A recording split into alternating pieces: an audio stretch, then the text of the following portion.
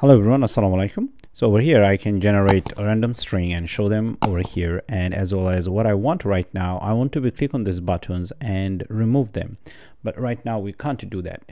Well, over here I have a list of items, and now this list is actually stateful because I'm using a state management package to do that. So now our job is to remove this, click on this and remove this, and how spread operator plays roles over here.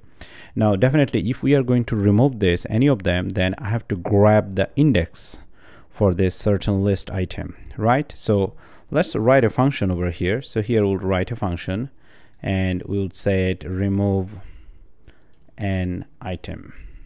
Now over here we want to get an index. Wherever we click, then we'll pass an index to it, and from that index we'll remove, based on that index we'll remove an item from this state object. Now this state object contains the whole list. And how to do that? So first over here I would get this state object, and then I would do like this, remove at. Since state is a list, so I can invoke the remove at function and pass the list to it. And after that, actually we are going to use spread operator. And how to do that? So over here, first I'll have state, and then I'll have this braces. Since we are dealing with the list, we need this, and after that we'll have this 3 dots, and then we'll just simply do state, and that's it. Now of course without this line this is not going to work.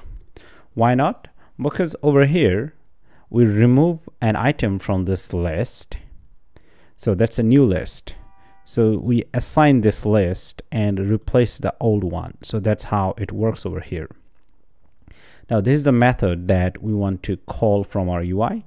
So this is our UI. So over here inside this gesture detector, now this gesture detector actually is this item over here, like this remove icon, as you can see, this one. So we click on this and it should be removed. How to write the code? Now first over here I have to get this list, the whole list. And how do we get this? So here I'd get it like random list. Now of course this list is coming from at the top over here, since I'm using a state management, so I get the whole list and save it over here. But that's not the point of this class, so I'll just go ahead, and then here I would do index of. So I have to get the index from this list, index of certain element. So what is our element over here? This string is the element, so I'll get this one. So you have to have the element, and then after this, that's all. So with this it would return an index for this element, and we want to save it. Okay, so here we could do int index. We want to save it to a variable, and over here we are going to call the method that we have created. We have created remove an item method, and all we need to do, we need to pass it. And over here actually I'm using a river pod, so I get my notifier to get notified and actually call the object. So what is our object over here? Remove item. Now anyway, so let's go ahead and restart our app, and then we're gonna generate